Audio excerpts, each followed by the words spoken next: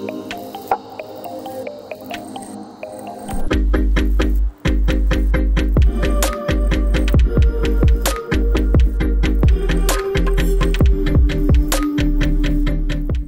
so this is Apple's latest flagship, the iPhone 15 Pro Max. And this is Samsung's latest flagship, the S24 Ultra.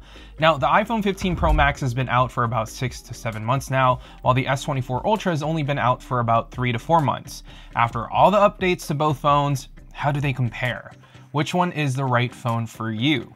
Now, I will focus more on its cameras rather than talk in length about software and hardware on these two phones, just because it's kind of hard to compare phones that aren't running the same OS. But to be honest with you guys, both phones are extremely fast phones, and you know that whether you go with one or the other, performance is going to be top-notch for both. And what you want to use in terms of OS, whether it's iOS or Android, is not up to me, but up to you and what you prefer more. So just like in my reviews, I want to give you guys a basic spec overview of these phones. And I just want to emphasize here that not because one has a higher number than the other doesn't mean that it's ultimately a better phone. It's basically how hardware and software works together. So the S24 Ultra in a nutshell features a 6.8-inch 120Hz AMOLED display that can dip down to 1 Hz. And the display has a peak brightness of 2600 nits when viewing HDR content. And we're gonna get somewhere around 15 to 1700 nits if we head outside on a bright and sunny day. Now, the S24 Ultra also comes with this new anti-reflective coating, which looks amazing and makes the display look way better than any of the iPhones that I've used in the past. But the iPhone 15 Pro Max, in terms of display, features a 6.7-inch 120Hz OLED display that can also dip down to 1 Hz thanks to ProMotion, and the display has a peak brightness of 2000 nits when viewing HDR content, which isn't as bright as the S24 Ultra, but when it comes to real-world usage though, despite the peak brightness, it's just as bright as the S24 Ultra, so most days I couldn't really tell the difference in terms of brightness, but I could tell a difference in clarity. The glare on the iPhone 15 Pro Max is just so much more apparent than, what I've seen on the S24 Ultra. So when it comes to its display, I think the S24 Ultra wins here. Now, the S24 Ultra also packs a massive 5000 mAh battery, which can fast charge up to 45 watts wired or 15 watts wireless, with reverse wireless share at 4.5 watts. Now, the S24 Ultra also packs a slightly overclocked Snapdragon 8 Gen 3 here, and I have the 12 gigabytes of RAM and 256 gigs of storage, but you can also get this phone with up to 1 terabyte of storage if you'd like. Oh, and this also features obviously the S Pen, which does come in handy for days when I have to sign contracts and whatnot, so that's really cool to have. Now, Apple's never really shipped a phone with a massive battery like the S24 Ultra, but inside the 15 Pro Max is a 41 mAh battery, and charging is capped to 27 watts wired and 15 watts wirelessly via MagSafe. Besides that though, the iPhone 15 Pro Max also features the super fast A17 Pro processor, which is Apple's fastest and most efficient chipset for the iPhone, and it is a beast. Now, my iPhone 15 Pro Max comes with 8 gigs of RAM and 512 gigs of storage, but you can spec the 15 Pro Max up to 1 terabyte if you'd like. In terms of overall design, both Samsung and Apple now has this titanium frame, and I think the iPhone still feels more comfortable thanks to the more rounded off edges, but the S24 Ultra with its new flatter sides and the display with that titanium frame is at a close second. In terms of weight, the iPhone 15 Pro Max is a little bit lighter than the S24 Ultra, but if you're not really comparing these two side by side, it's not noticeable on a day-to-day basis. Now, if you're more of a case person, then these tiny details don't really matter that much to you, and that's fair. But in case, see what I did there? In case you are looking for the best case for the iPhone 15 Pro Max or S24 Ultra, I do just want to give a huge shout out to channel sponsor Dbrand for sponsoring a portion of this video and sending out their new grip cases for the iPhone 15 Pro Max and S24 Ultra. Now, these are their new Hydro Dip skins exclusive for the grip cases, and man, it looks great in person. I'm not really sure if you guys could see the sheen on these skins. It kind of has this 3D effect or holographic effect to them, but it's subtle. Like the one on the S24 Ultra, for example, like this gold rush color has this gold flakes or shine to it when the light hits the phone just right. I think it's the best skin or design that they've released this year, and if you guys do want to check them out for yourselves and support the channel, go to thebrand.com/heymarkel or click the first link down below. Okay, so I'm not really gonna talk too much about software here just because, you know, it's iOS versus Android, and it'll just get too lengthy and too confusing to really give one recommendation over the other. But if you guys are open to using either one, then just keep watching the video. So the S24 Ultra is running Android 14, but with One UI 6.1 on top of it with all the recent updates, while the iPhone 15 Pro Max is running iOS 17.4. Like I said earlier, it might get too confusing on the software front because, you know, one is Android and the other is iOS. Now, if you do want something that you can just pick up and have a super simple home screen setup, the iPhone with iOS is probably your choice of OS.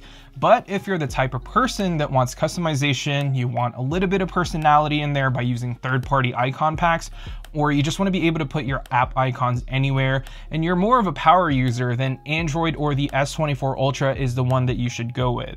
When it comes to performance though, like I said in the beginning, I found that both phones do an incredible job with little to no stutters or lag when doing everyday normal tasks, like checking emails, watching movies or videos, checking social, or even playing games. And after all the updates on the iPhone 15 Pro Max, I don't have any overheating issues or have the phone get extremely hot anymore. If it did, I wouldn't even be making this video because I would recommend the S24 Ultra. But in all honesty though, both phones are really good phones that perform just about the same, at least in terms of the apps that I use on a daily basis. But theoretically, the iPhone 15 Pro Max with the A17 Pro chip is a lot faster or scores a lot higher in benchmarks, and some games are more optimized on iOS. So if you guys care about that and you want the absolute best performance, then go with the iPhone.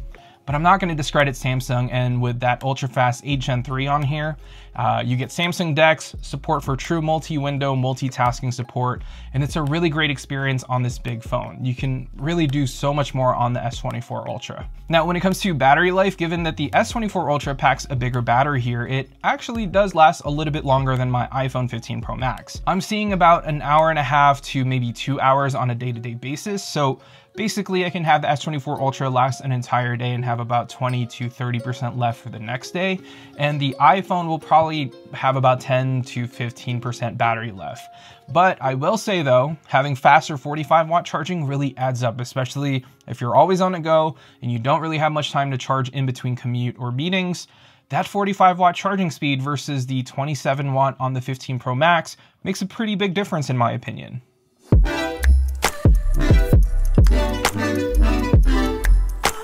All right, now let's talk cameras. The S24 Ultra packs a quad camera setup here. A 200 megapixel main wide camera, a 12 megapixel ultra wide, and 2 zoom lenses, a 10 megapixel 3x zoom lens, and a 50 megapixel 5x zoom lens. The iPhone 15 Pro Max features a triple camera setup with a 48 megapixel main wide camera, a 12 megapixel 5x telephoto camera, and a 12 megapixel ultra wide camera. Now, photo quality are obviously subjective, and you know what I like in terms of photos and how it's processed might be something that you hate, or vice versa. Maybe I like more moody looking shots while you prefer bright and saturated shots. Personally, from my experience, the iPhone have always shot pretty neutral looking photos with not too much contrast, which leaves room for post-processing edits. But the S24 Ultra, on the other hand, is the other way around in my opinion.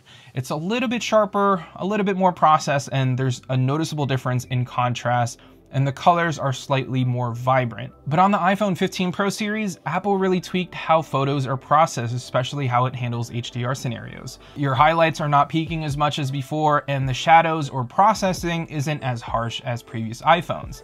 The S24 Ultra have made improvements in the photo department as well, with slightly more accurate color output and better HDR processing. Personally, I think the S24 Ultra is a far more versatile camera phone, especially with, you know, dual telephoto lenses at 3x and 5x, since you don't have to do a digital crop from 3x to 5x. And even though we're losing that 10x optical from the older S23 Ultra, having a 50 megapixel sensor on that 5x lens is much nicer to have in my opinion. I love having optical zoom lenses, unlike the ones that we have on the iPhone, where we have this digital crop from that 48 megapixel main sensor, starting from 1 to 4.9x. There's no in between there, so quality won't be as good as the Samsung S24 Ultra. But then we switch over to videos. I think there's nothing that can beat the iPhone 15 Pro Max here. From the stabilization, to the colors, the clarity, the processing. What Apple did here is truly magic. With the addition of ProRes log and the ability to write media on an external SSD takes mobile filmmaking to a whole nother level. ProRes might take up a ton of storage space, but the natural look and less processed video looks so much better than what Samsung's doing on the video front. Now, don't get me wrong, the S24 Ultra is still a great phone to shoot videos on, and maybe you don't care about shooting in log or to an external SSD, but what Samsung does have up its sleeve though are its extended focal lengths. It's a more versatile camera system when shooting videos since you have those two optical zoom lenses. But if we're talking strictly quality and not necessarily the versatility of the lenses, the iPhone is still the king of videos when it comes to smartphones.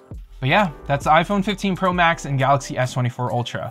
Both phones are incredible phones, and whether you go with one or the other, I don't think that you'll be disappointed. But as far as what is the better phone, I think the S24 Ultra is a more complete and more feature-packed phone, and probably the biggest factor to consider here is pricing, especially with the trade-in deals. The S24 Ultra and iPhone 15 Pro Max starts at $1199, but if you do plan on picking up the Samsung, you may want to look into Samsung's trade-in deals online. More often than not, Samsung will offer more for older phones than what Apple can offer on its website. Plus, the S24 Ultra goes on sale like every other month, so it's just a better deal overall. Now for me though, I'll pick the iPhone 15 Pro Max over the S24 Ultra, but only because I shoot a ton of videos in log and with an external SSD. If I can leave my bulky cameras at home and just use my iPhone for everything as an entire package, the 15 Pro Max is better for me overall. And I think having access to better video capabilities is what really won me over from the S24 Ultra. But if I wanted to do more on my phone and really cared about multitasking, multi-window support, and having a much more versatile camera system for photos, then obviously the S24 Ultra takes the cake there. But what about you guys? Which one would you rather pick up? Let me know in the comments down below, and yeah, I'll see you all in the next one.